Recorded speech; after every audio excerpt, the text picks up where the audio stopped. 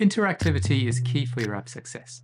And what I mean by that is we need to help guide a user and make our app as easy as possible for users to interact with. So if a user hovers a button, well, we need to do something, maybe change the color or something else. The same goes for an input. If a user clicks on an input, they need some visual feedback that something is happening and that they are being effective. Let's have a look. So here we have a Get Started button. And if I hover this button, it changes color.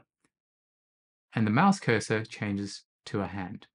Now this is great interactivity, and I know that if I click this button, something's going to happen.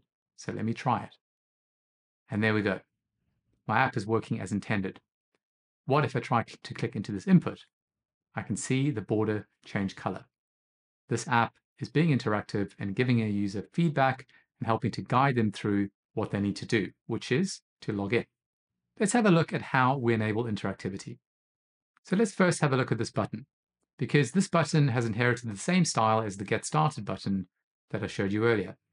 Now the way to configure interactivity is via the Conditional tab in the Property Editor.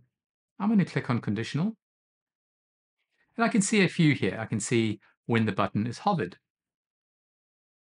I can also see if this button is hovered and this button isn't clickable, and a few others. Let's take a simple approach here. Because the interactivity or the conditionals are set in the style, that's where we will edit them. So I'm going to head over to the style for primary.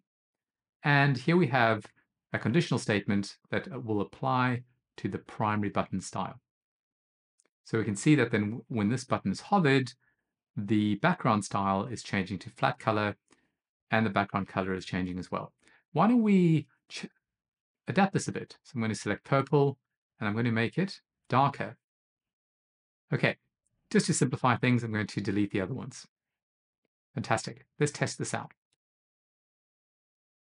So I made it a style, which means it will work on all primary buttons. And if I hover this button, there you can see it's changing to a much darker purple color. Let's head back into the Styles tab. So currently we have one conditional statement that when this button is hovered, we are changing the background color. If we wanted to, we can head down to the bottom of the Appearance tab. We can also change the style transition. So how quickly or how long will it take for this conditional statement to be applied? And at the moment, it's 200 milliseconds, but I could slow that right down to, say, 500 milliseconds. Let's try it out. Okay, hovering, and that's a much slower transition. What about our inputs that we looked at earlier? So if I click on this input, I can see that it has a blue outline.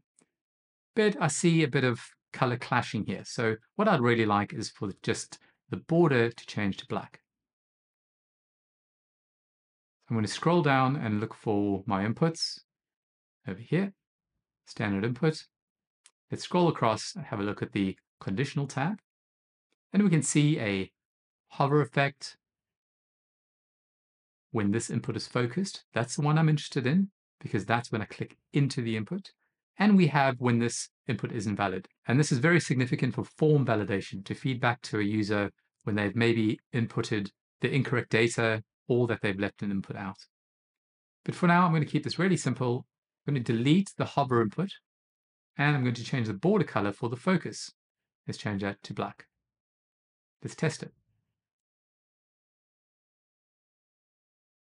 And there we go. Because we're using styles, it applies to all of the inputs. Now, the key thing about interactivity is to use it in a subtle way. Don't go overboard on the animations, just keep it subtle. Do enough so that a user knows that they are interacting with your app. And what I tend to do is look at larger sites and larger apps to see how they do it. And they often set the tone for what a user would expect from your own app. I hope you enjoyed this lesson.